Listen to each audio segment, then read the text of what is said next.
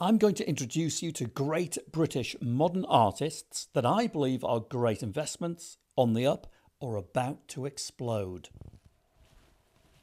Hi everybody, David Harper here, and this is a brand new, never seen before behind the canvas look at modern British artists at home and in their studios. The real artists behind the work you see in galleries, museums and collections all around the world. And let's start with the painter who created this from his Reflections series. Come with me to West Yorkshire to meet Richard Gower in his natural environment. Excuse me. You need... That's your paint brush, water. No, it's down there.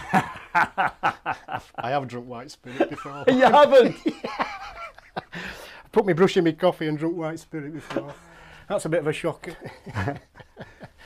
So this is one of your signature pieces then, Rich, isn't it? It is, yeah. It's known as Reflections, and it's like reflections in the path or reflections on life. And it's capturing moments, which I love. So for this instance, I've been influenced by graffiti walls, letters or billboard posters where the deterioration. But it's obviously a rainy day and you've got the reflections of the people, these long reflections of these anonymous characters walking past. Where they're going, what they're doing, we don't know, but you see them all the time, and I use my sketchbook live to capture these characters and then go to paint. Let me just stop you there. Brilliant. I can edit this down. With the next one, can you glance at me as well? So it looks like you're glancing at the camera, but that's perfect. All right, okay. So, no, I'll edit that. Was that all right though? Beautiful. It was beautiful. Yes. Yeah. Okay, so I'm going to pick up from there. Yeah. No, it's perfect. It was perfect. Excellent. Oh, good call. Right, okay. Now, do you know these people, Rich, or have you just seen them? I've just seen them, David. It's like I say, with the sketchbook, I walk about.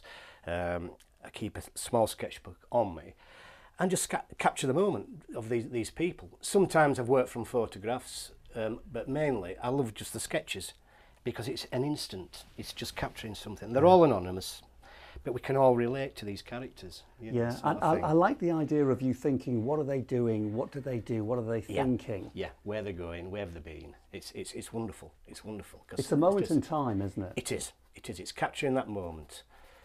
So with this particular work as well, you know, they're running off or walking off the canvas. We don't know silhouette of this character here. Who is he? Who is she? Yeah. We don't know, but we can all relate to it. Yeah. And it's just something I find fascinating. I just find absolutely fascinating.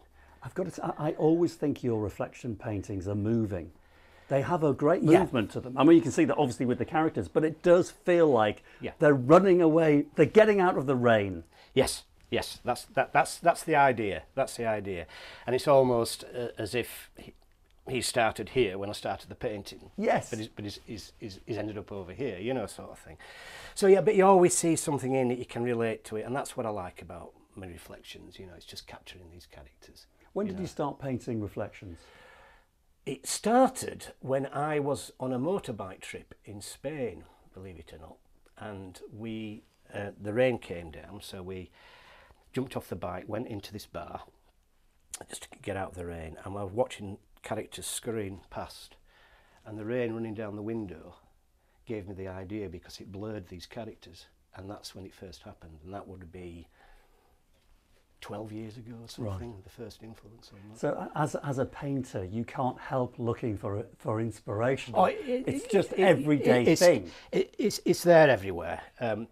You know yourself as a fellow painter, it's there, you know, you cannot ignore it, you know, and sometimes it's not necessarily a photographic memory, but it's implanted in your brain and it comes out, you know, later on when you're painting. So yeah, but it's all your feeling that comes through as you're painting.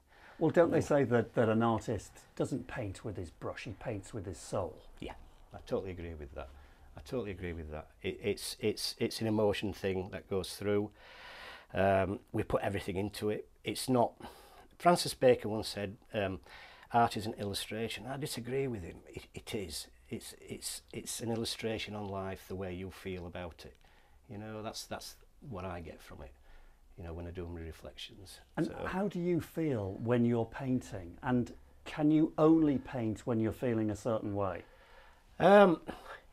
It's commissions. Sometimes you have a deadline, but I will never release a work unless I'm personally happy with it. You know, I can't talk and paint at the same time. Yes, you can. You're doing a beautiful job. But yeah, you've got to be in the mood, and it is tiring. You do concentrate sometimes. There is an instinctive thing. What I'm always amazed by is one brush mark before the painting isn't finished, but the next one it is, and you never know when that is. But you just know at some point that work's done. You might shelve it for a couple of days, come back to it, but more often than not, you know, we're sort of there. Where are we with this particular painting? Well, I don't think I'm far away with this now. I'm just doing a little bit of highlighting going on. The works, when I start this work, I think the canvas was initially stained blue. But I use very thinned down Prussian blue, which is my favourite, because sometimes it's black. I never use black, but it can be really dark light black. And so I'm getting this runny effect, which creates these characters.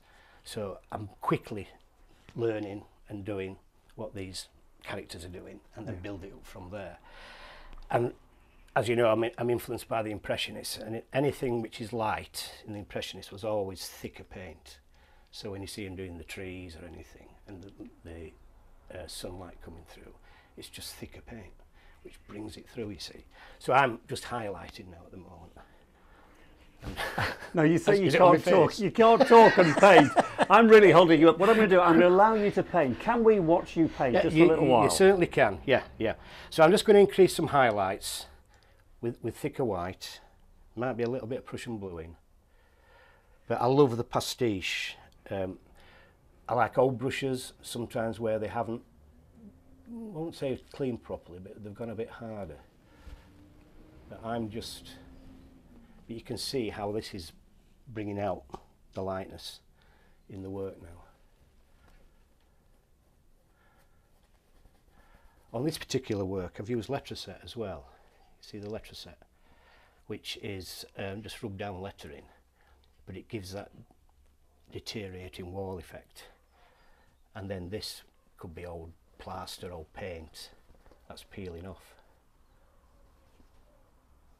So it's literally, I'm just going around, just a bit of highlights.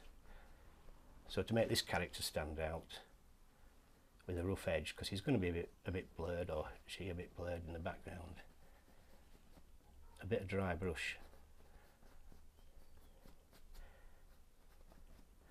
But we can see how it gives a bit more movement.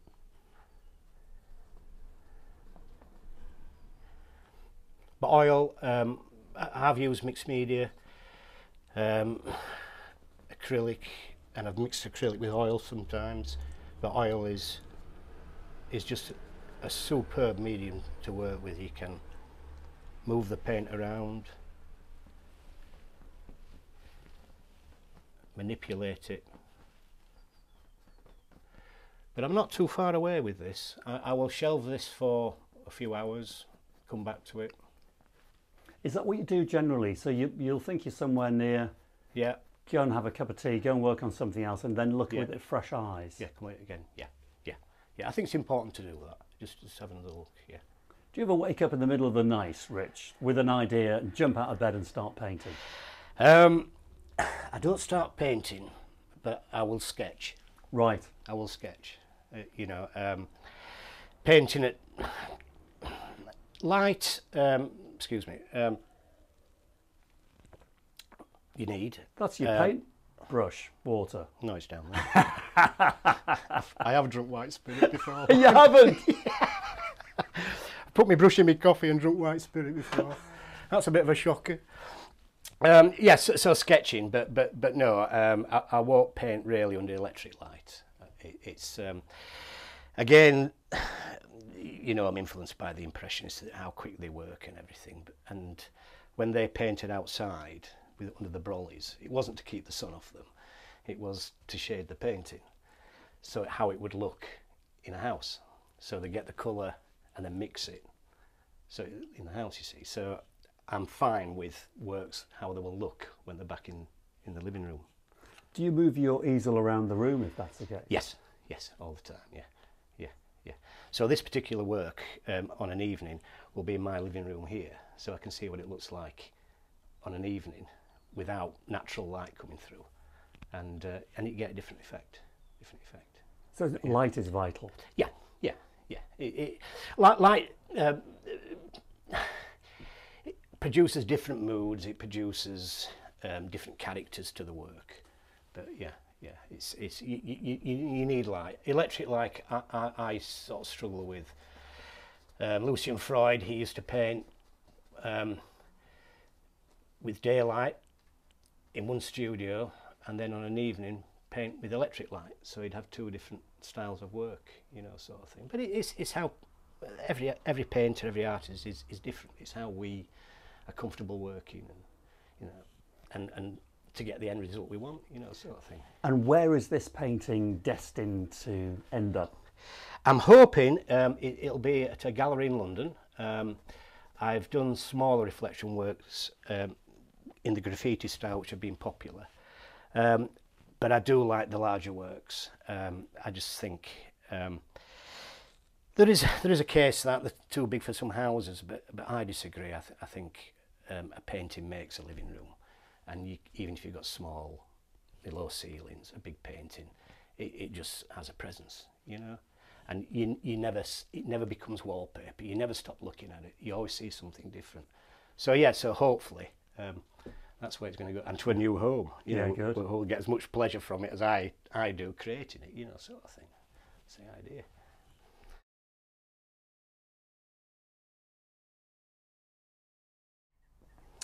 So what I like to do is, it's not finished yet, this work, but I'll take it into my living room, which is I regard as part of my studio, and I always hold a work up to the mirror, and it just gives me a different feel, just double checking, and it's as if I haven't painted it, or which isn't a bad thing, but I just like to double check for the balance, structure. And then what I do is I will lean at the back of my living room, it's the different light, and I get a feel for how it would look when curated, and we're getting there, I think, with this one.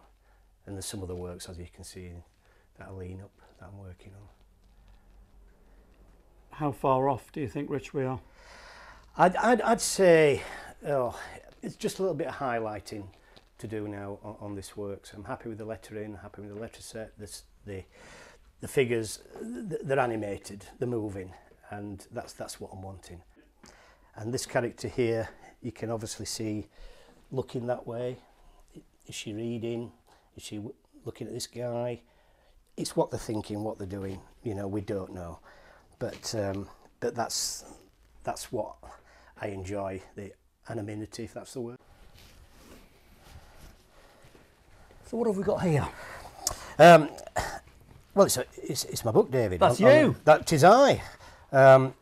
It's my journey over the last 5 years, which somebody kindly wrote, and it's just a diary, and interviewed by somebody professional, wrote the book, and it's basically a picture book of the work that I've produced, where I've been, where I'm going. Hang on a minute, I've got one of yours. So the one that you gave me last time I saw you was out of date. This is the current one. So you gave me one of your old ones. Yeah, you can get rid of that now. That was, so this is the last 5 years. The one that you have was the previous 5 years. Right. So every 5 years I will produce something. Got you. And it is a diary of just where I've been, where I'm going. And it's just a wonderful record for collectors as well. Sure. Sometimes the work's in, you know, more often than not it is in here. Yes. And yeah, so I just enjoy doing them. I haven't read it, to be honest. You haven't? I haven't read it. I read the foreword by a good friend who and collector, but I haven't read the rest of it. I just thought... But you, Richard, of all people in the world, you know what's in there. You know what you've been doing for the last 5 years. Exactly. And it was up to somebody else to interview me, so I was there when I was asked the questions, where, how, what and why. So I was happy with that. Somebody else proofread it, they said it's okay, it reads right. But I didn't want to edit it, or because it becomes too autobiographical. Then it's like when you see a photograph of yourself, you look at yourself in the mirror, but you see a photograph of yourself, you look completely different. You do, yeah. I mean, I see myself as being 25 years old. How about you? Are you the same? Yeah, are you 25? Oh, I tell you. I'm stuck at the artist's eyes. I'm stuck at 35, I think. but yeah, that would do. That'll do. That'll do. So yeah, are you going to give me? You, is it? That is for you. Oh. So add it to the other one. And I will. In the next 5 years, all being well, I'll come back in 5 years. Are you going to sign this for me? Yeah. Hey, you'll be 40 then. You'll be middle-aged. Oh, hey. I wish. Are you going to sign this for me? I will sign that for you. Yep, Richard, it's a delight to see you as ever. And you too, David. Yeah. Wonderful to see you. Thank you very much indeed. Cheers. Yeah. And thanks again to Richard for allowing me to film a never seen before behind the canvas look at him, his work, his fabulous home and studio. So there you have it, everybody. Richard Gower, an artist, a British working artist that you need to discover and learn more about. Prices are on the rise. Thanks for watching. I'm David Harper. Until the next artist, cheerio.